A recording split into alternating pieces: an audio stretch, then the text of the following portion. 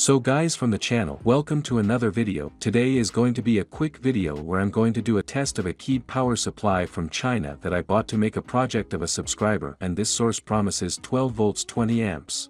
As that in the project I calculated more or less that I would use a current of 15 amps at 12 volts. I asked the customer to buy a source of 12 volts 20 amps because what they promise never arrives, except for some brands. They even arrive if it is a better. I am not generalizing and I am not denigrating any image of the company from sources. On the contrary, when the company promises that voltage and that current it has to fulfill, you will see my bench here, all of the most top-of-the-line equipment for us to do this test. I'm even with the glasses here to protect from a capacitor bursting in my eyes, so use the safety glasses. So here on the bench the best equipment in the world to do this test. So I'm here with this power supply. This is the Lumi 240 watts 12 volt power supply, right? It promises here 12 volts 20 amps, made in China.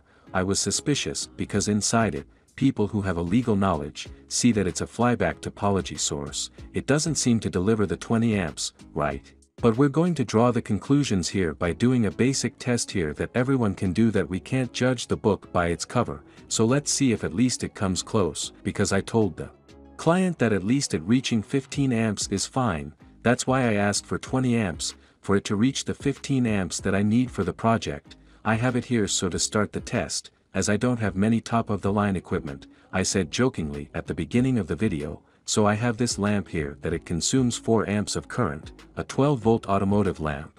It is connected in parallel here with a resistor of shower, is on here in S-series with my multimeter. It's a Hikari multimeter and such, and it can withstand a maximum current of 10 amps, so that's why I put this mud in parallel, because there's no way to test 20 amps and I also don't have a DC ammeter for to be able to measure this current. I'm going to measure the current by changing the resistivity of the resistance. As I get closer to this blue wire, I'm decreasing the resistance and I'm increasing the power, and then I'm increasing the current. Let's see how much it cuts, because it has her protection, the shunt, and disarming the source so she doesn't burn, and that's also normal, right?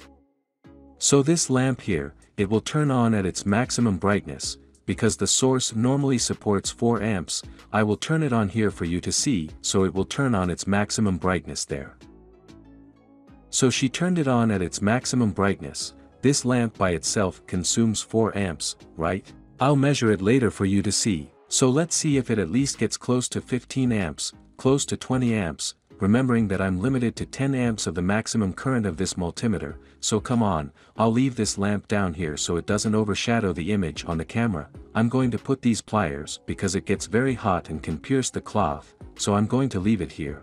I'm going to turn it on, and I'm going to turn on the multimeter on the current scale, current of 10 amps, and I'm going to turn on the source.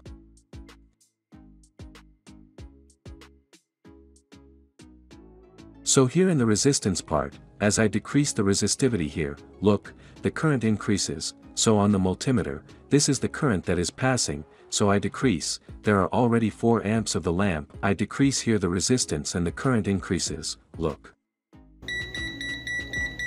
Multimeter beeped because it already hit 10 amps. So it's 9 amps, so it's 4 amps from the lamp with more or less 9 amps from the resistance. It's already starting to boil a little, as you can see, so 14 amps has arrived. If I decrease it a little more here,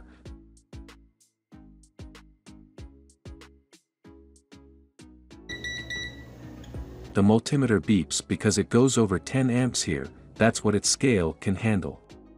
The probe of the multimeter heats up cool, and if I close a short here, the source goes there and disarms the source and goes into protection. So here, guys, it's just the lamp connected here at the source, and I'm going to show you that it consumed the 4 amps, that I was right, that I'm not fooling you. So it's here, the lamp is there connected in series with the multimeter, so I'm going to plug it in here now. You see on the multimeter it consumes 4 amperes and 440 milliamps. Adding it with 10 amps, even more because the multimeter trips, so it doesn't burn the scale, so it gives about 15 amps. This source must trip with about 16 amps, so practically it should deliver less than about 4 amps. Sometimes it's within the tolerance range of the source. It says 20 amps, but more or less, 5% of variation. Sometimes it's even within the standard, right? But I got 20 just so she could deliver the 16 amps I needed for the project, so that's it guys. So it's just a quick video for you there, just to check if it reaches the current that it promises, because we go to the seller and see the source 12 volts 10 amps, 12 volts 20 amps, and sometimes we're paying for a product that does not deliver that expectation that we want for our projects, so always be aware there, whenever you are going to calculate a project that you need 10 amps you buy a source of 15. If you are going to use a project that asks for 15 amps buy a 20 amp supply, because usually they don't deliver all the current, put a shunt there to be able to limit the current of this supply before to avoid overheating the diodes, and the high voltage switching transistors, so this is normal, not even it's no use going there and filing a complaint and changing it because the other source will be them for them unless you buy an automotive source then yes they deliver that, so that's it guys. I hope you enjoyed this mini video, which I brought to you guys. Subscribe to my channel, like, share with your friends, big hug, stay with God and until the next video.